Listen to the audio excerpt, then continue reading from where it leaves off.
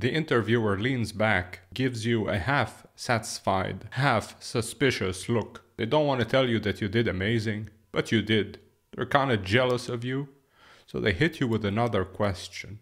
This one's much harder. When you see this question, you run. You run to YouTube and you Google this question. That's what you do.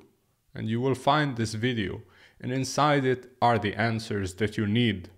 This is all you need to answer this difficult question. What is the difference between REST APIs and GraphQL APIs? Very few people understand this. Only a select few. You are now one of those few. REST is a traditional HTTP API.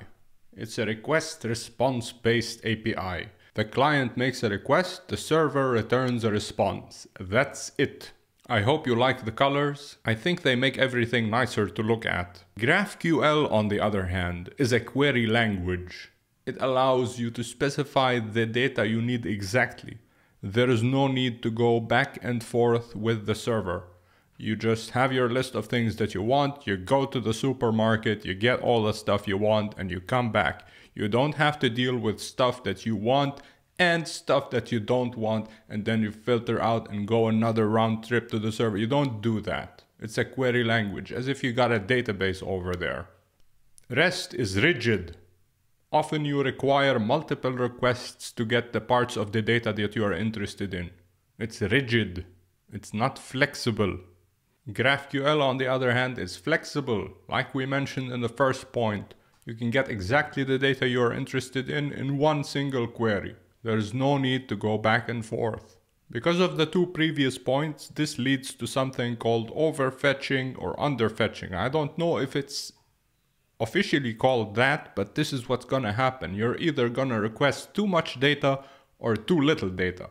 Too much data is gonna require performance stuff from your end to parse and get rid of the stuff. And you've seen this before where you model the stuff that you want from the API with retrofit and stuff like that, and then you have to exclude the things that you don't need. So what you do is you add a parameter name to the stuff that you are interested in. The stuff that you're not interested in, you don't parameterize it. So you don't have to do that with GraphQL, of course. Changing the structure of a REST API can be difficult because it requires a new version all the time. With GraphQL, you don't have to do that. You can just add new fields, modify new fields without having to release a new version of the API. GraphQL has a built-in type system. So you can tell it that this endpoint will take an ID of type int. You cannot pass an ID of type string anymore because the interface that you're dealing with the GraphQL API from the Android side will complain already. Apollo will not allow you to do this. Nor will the endpoints, or there is no confusion as to what anything is. As opposed to when the REST API that you're used to, you know that it only fails, and it fails silently, when you pass something that you're not supposed to pass, and you don't know why it failed. You have to go and compare with the JSON that you're supposed to be sending with the one that you are sending.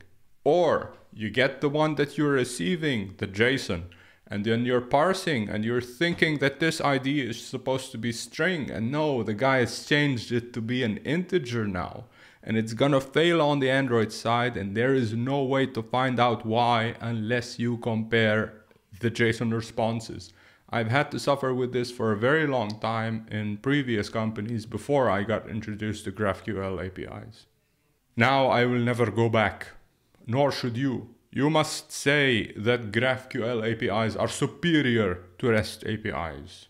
If you say that, well, it depends, no, not with me.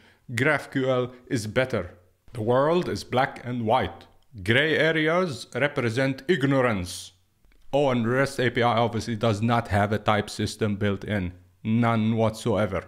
Well, you could say the depends on answer. You could say that the REST API is much better suited for simple, predictable responses. Things aren't going to change a whole lot, right? You have a feed that you need to show. It's always going to have an ID of the article and the image and the stuff, you know that. It's not going to change a lot. But when you're dealing with stuff that For example, the customer bought this and he then sold it, and then his girlfriend resold it onto another brand. You need to combine stuff with intelligence to get back the useful data that you need. Yeah, no, you don't do that with REST APIs. At least that's from my experience on Android. It's so much easier to construct the set of data that you need with GraphQL APIs.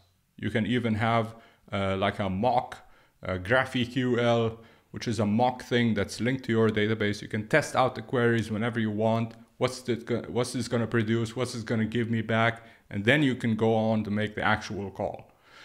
So at the end, the difference is how they handle data requests. That's the core of how they differ.